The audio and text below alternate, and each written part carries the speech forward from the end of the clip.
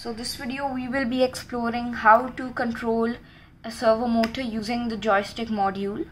So in this video we will require a couple of jumper wires, our Arduino Uno, a servo motor, a joystick and the USB cable. So let's start creating the circuit. Over here in our servo we happen to have 3 wires: the ground, the VCC and the signal wire. So let's take one of the jumper wires, male to male jumper wires, and connect it into the brown wire.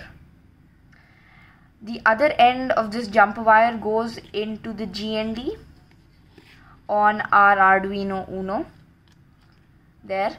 And next let's take another wire and plug it into the power VCC wire on the servo motor. The other end of the wire is taken to 5 volts on the Arduino Uno. And the last wire from the servo is the signal wire, which goes from the orange wire, and the other side of this wire goes into digital pin 11 right there. So that's how we've connected the servo. Now let's start connecting our joystick. So in the joystick there are 5 pins, but we will only require 3 for this program. So let's start connecting it.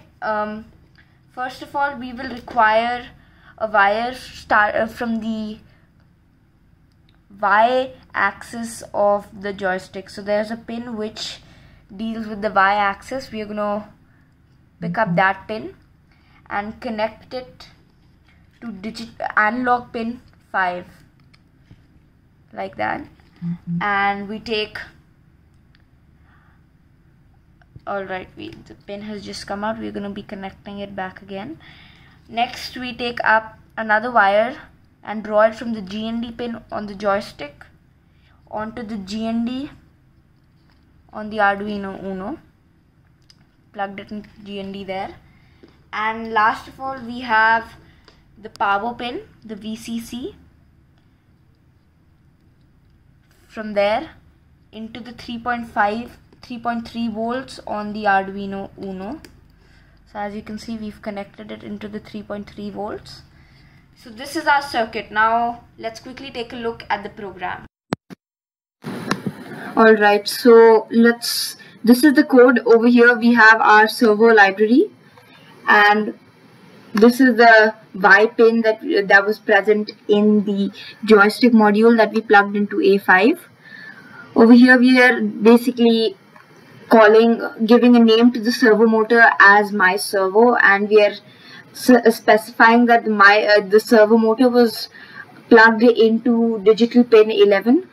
This is our void loop wherein we are actually telling our servo motor to read values from the joystick and accordingly react. So let's quickly upload this program by clicking this button here and check out how our circuit reacts.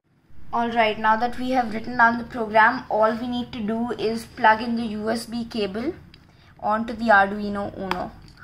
Once we've done that, the program will have started. So let's quickly check out the results. So as you can see, the servo is responding to my command. So as and when I rotate the joystick, the servo responds by copying the movements and moving to the corresponding position. So that's it for this video. Hope you liked it. Look forward to seeing you in our upcoming videos. Request you to subscribe to this channel and drop a like on this video.